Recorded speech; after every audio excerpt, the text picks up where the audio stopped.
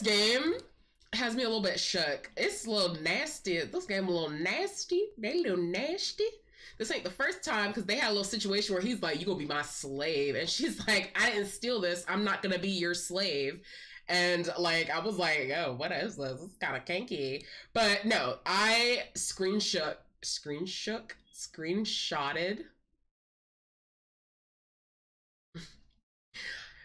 this because I couldn't believe it. And it said, I was basically, some guy was like having his little underling do shit for him. And he was like, look, bro, you had me clean up Chocobo's shit.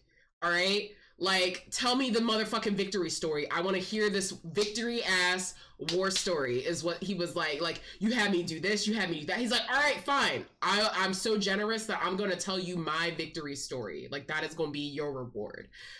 And so, like, he starts telling the story about how humble he was because he allowed his underlings to fight this big boss guy for him.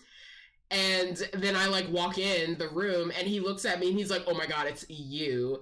And he was just like, I am a coward. I didn't fight nobody's battles. Like, I'm a punk bitch, is basically what he was like. And the guy's like, you're a liar. You fucking lied to me and made me clean up Chocobo's shit. Like, I was like, bro. And part of the guy's, like, when he was basically saying, I'm a coward and I ain't shit, he was just like, I was never a part of the company of heroes. I'm no marauder.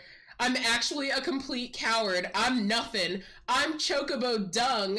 No, I'm the maggots you find wriggling on Chocobo dung. He said, I have to lie to women to tumble him, and that don't happen much.